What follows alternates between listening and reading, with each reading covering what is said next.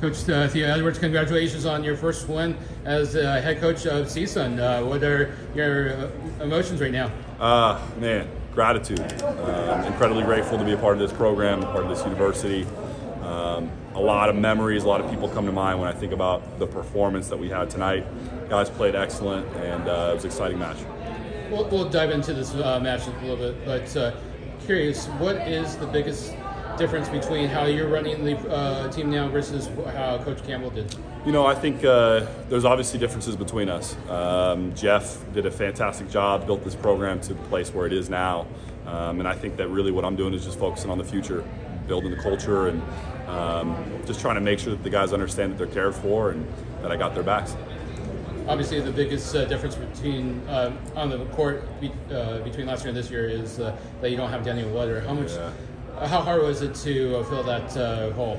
Yeah, it's a big deal, right? Daniel was an All-American for us and a fantastic volleyball player, so we definitely miss him. I think what it did was it caused us to be a little bit more balanced, right? To spread things out a little bit, and there were a lot of moments where Wetter got us out of situations where we were in trouble, and I think now we're having to rely on a group of different guys to do that. The adage is serve receive, right? In volleyball. You clearly won that battle, but what was more impressive for you guys tonight, the serving or the passing? You know, I would probably say that it was the serving, and we were just talking about it, but the stat sheets don't necessarily reflect exactly what it was, and there were some moments there where we had a lot of misses, but when it counted and when we needed them, we put some in bounds, and we had some really tough serves. We went after it a little bit. You had 2 aces and 16 errors last night.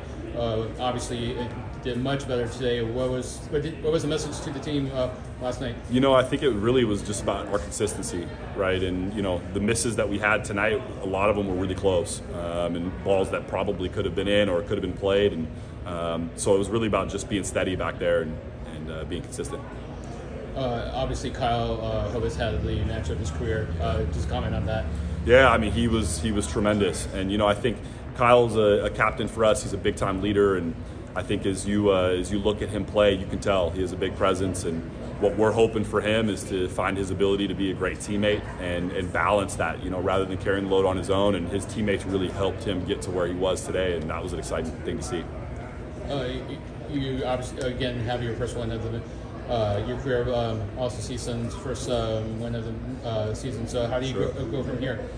Yeah, it's about building, right? We definitely aren't here to win one match, and you know we view this. We're going to enjoy this tonight for sure.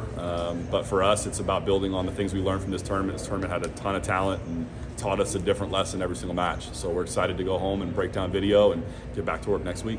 Well, again, congratulations on your first career head coaching win, and thank you. Good luck the rest of the season. Thank you very much. Appreciate it.